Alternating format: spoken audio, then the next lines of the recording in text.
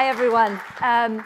What a great day this is. It is so exciting to be here with you, and I just feel such incredible gratitude to Fleur and Rob and Nicholas and Noel over there, who's done all these beautiful slides, and Bronwyn and so many other people who have put their hearts into this and believed that we could do something new together. And it's just really exciting to be with you today. So thank you is the first thing I want to say. Really, when we started this project now 7 years ago, can you believe that? We never, I think, thought we'd be here today. And so for some of you who weren't with us 7 years ago, I thought I would just tell you quickly the story of how this thing began, because I think it captures what it's really about. So in 2011, as Rob mentioned, I'm an anthropologist as well as a lawyer, and I was doing field work with lawyers in the financial markets in Tokyo when in March of 2011, you may recall, there was a terrible earthquake, followed by a tsunami, followed by a nuclear disaster at Fukushima Daiichi plant.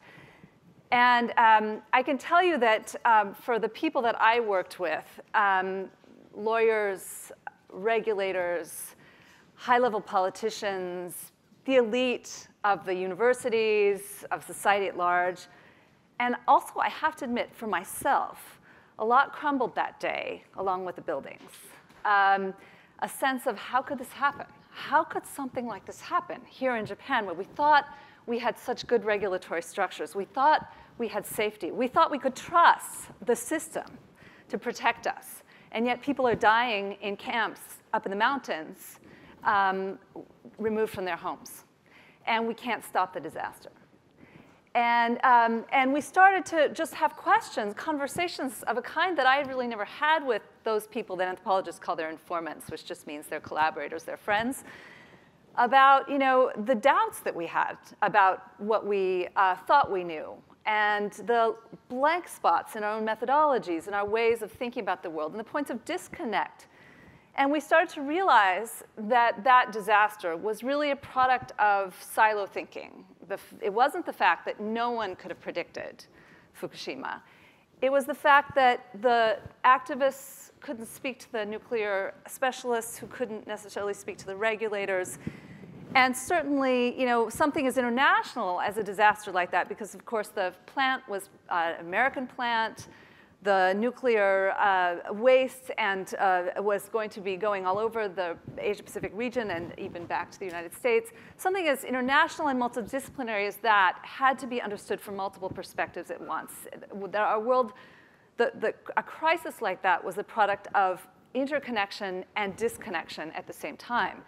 And that kind of disconnect, silo thinking, actually was costing lives, quite literally. And so, as we thought about this, we began to say to ourselves, well, gee, this isn't the last time something like this is going to happen. Another disaster will be coming, another crisis. Maybe it'll be environmental, maybe it'll be a trade war, maybe it'll be, God forbid, a security crisis.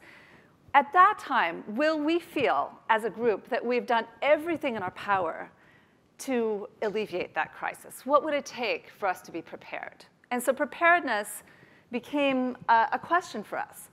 But of course, as we thought about that, and we started to think about reconnecting all of the different disciplines and the nations in a conversation, we also began to realize that the problem wasn't just a problem of stitching together the different pieces of knowledge that needed to be connected. So Professor Yuji Genda, who heads up this project in Tokyo, loves to tell a story about the tsunami, in which, in Japan they had excellent preparedness drills for kids inside the schools, what to do if a tsunami comes. And these were the products of the best urban planning knowledge, environmental knowledge, education knowledge, psychology, economics, and so forth. And it had been boiled down into a very good drill of what kids should do and practiced again and again. And on that day, there was one school in particular in Fukushima in which the kids saw the water coming, and they got into their preparedness drill and decided, get ready to do. They've got that checklist in their head of what to do. And half of the kids said, wait a minute, something's different than what we thought. That water is coming in a different direction. Maybe we abandon the checklist. And the other half of the kids said, no, no, no, we've been told what to do. We follow the checklist. We stick with the plan. So these primary school children split in two groups. And half of them followed the plan. And unfortunately, those kids found themselves in a shelter which ultimately was inundated by water, and they perished. And the other half abandoned the plan and ran up into the hills and were saved. And Professor Genda loves to talk about that, to say, to prepare people, it's not just a matter of making the best plans. It's about preparing the soul, preparing the person to be flexible, to be imaginative in that context, to be nimble, to be able to think collectively and creatively and with empathy and curiosity in the moment. And so he has really pushed us to realize that the mission of Meridian 180 can't just be about producing better knowledge. It's also going to be about producing ourselves as better and different people with the kind of empathy and curiosity of spirit and risk-taking spirit that our world so desperately needs. So given that, obviously there are tremendous barriers to doing this, right? I mean, we all know that those of us who work in universities know that universities are not nimble, creative places all the time, right? That in our institutions create walls, that we're often trained to stay the course and not to try new things. We're rewarded that way. And that there are all kinds of barriers, language, culture, discipline, all kinds of problems to doing the kind of work that Meridian wants to do. And in particular, let me just mention the way we've been thinking about the arc of research. So if you think about the way ideas get produced, from the moment an academic has a spark of an idea, to the other moment when that work finally is produced and gets handed off to next users and hopefully makes an impact in the world. We at the university have a well-honed, well-developed system for doing that middle chunk of that work. We know how to produce a hypothesis and collect the data and test the data and then vet that through a peer review process and go out and get that piece published, right? But where does that spark come from? Where do we get the original hunch? We don't really talk about it very much. Where does it come from? And if you think about how much investment we make in that middle chunk, in my field of anthropology, it can take 10 years to go from the moment you produce the idea to the final product. It's a big investment for universities to make. Maybe we should think about making sure that our hunches are as creative and participatory as they can be. Because, of course, that's a moment when perhaps we can bring the world in, and people can tell us, these are the questions we need answered. These are the problems we'd like you to address. Here's where we as a society can come together on that end, and also on the other end. When we hand things off to next users, I remember when I wrote my first book, I was a baby professor. I remember, I published my first book. I thought it was really great. And I published it, and I thought, oh, the world's going to change. And I waited. Nothing happened. And, nobody read it, right? So the question, and I as a professor wasn't really, I didn't have the skills. I didn't have the context. I didn't have the technologies to take my ideas and translate them and hand them over to next users. And so one of the things that I think Meridian 180 can do, because we're a partnership not just of universities and scholars, but of people in the world, is both to develop those hunches collaboratively and bring the world in on one end, and also develop a collaboration that gets ideas into the hands of next users on the other end. So how do we at Meridian 180 do this? Well, we're kind of a curious thing. We're, first of all, an alliance of universities. So University of New South Wales, our newest partner, we're just delighted, yay. University of Tokyo, Keio University, Ritsumeikan University, Iwa Women's University, Northwestern University, and many more coming online soon.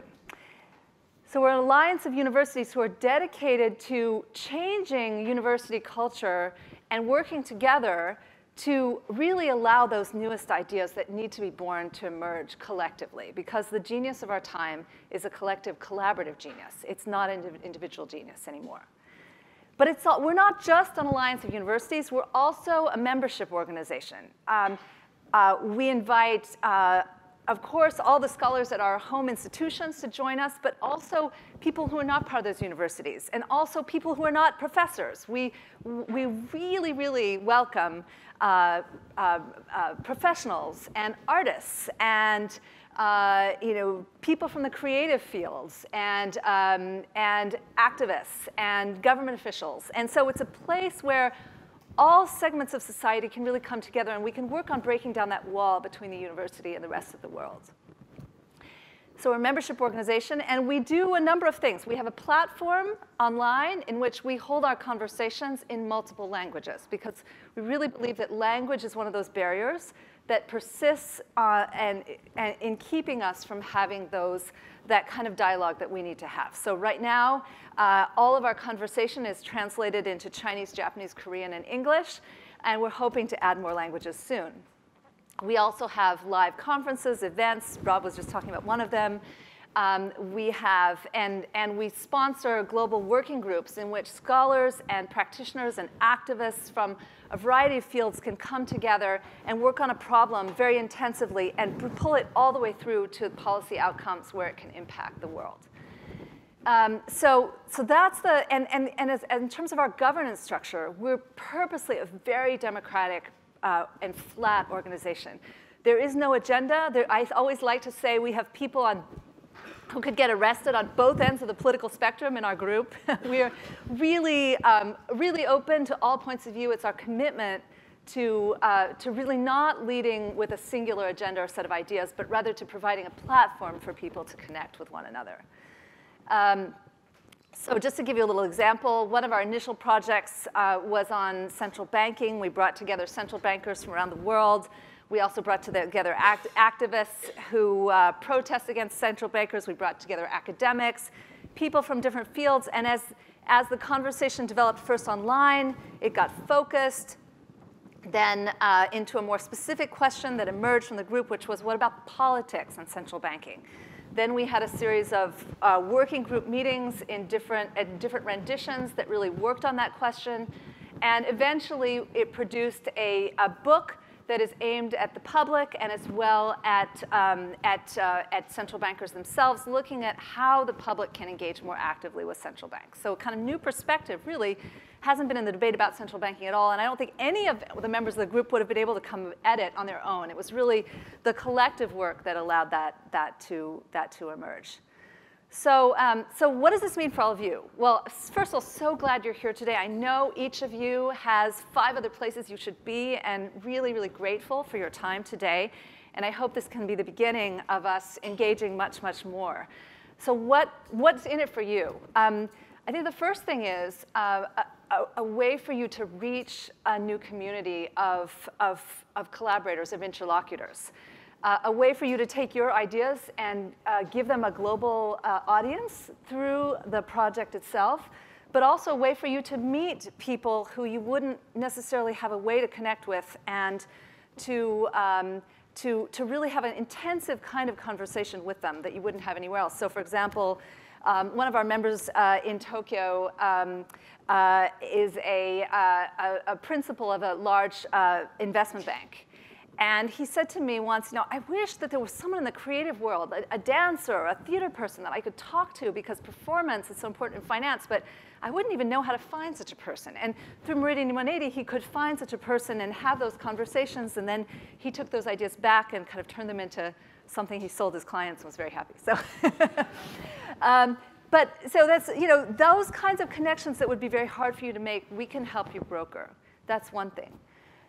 The other piece, I think, is kind of feedback on your work that you might not get elsewhere. Fleur likes to say, it's what we all wish peer review could be, right? The idea of being able to put out your ideas in a safe space, a space of experimentation and questioning and creative evaluation, and have somebody say, that's really interesting as an economic argument. Here I come at it from this perspective, from the health sciences, and I would see a different perspective. Or here's what I as a dancer would have to say about what you do. Or here's what I would say as a politician, right? So to get different voices commenting on your work that you might not have otherwise, and hopefully make the project better and richer that way. A third thing, of course, is this alliance that we're building between our universities from the ground up. Most, I think, unfortunately, I'll say now as a brand new university administrator, that most alliances between universities start from the top down. And in my view, those do not last very well, and they don't produce the kind of richness and outcomes that we hope to find. This is a bottom-up driven alliance of universities based in the traditional, the hope and the energy of people who really want to be together. And we as administrators are just here to support it. And I think that's really exciting and new.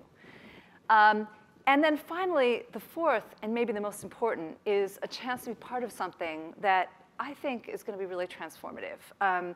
We heard Julie Bishop talk just now about trust in this world and how important it is. Certainly in my own country right now, we have plenty of challenges and questions about what's happened to our culture and how do we begin to rebuild. And I think the kinds of connections that we're making through this project with people who are very different from ourselves, who don't, by definition, don't share our field, who don't speak our language, who come from a different set of institutional contexts than our own.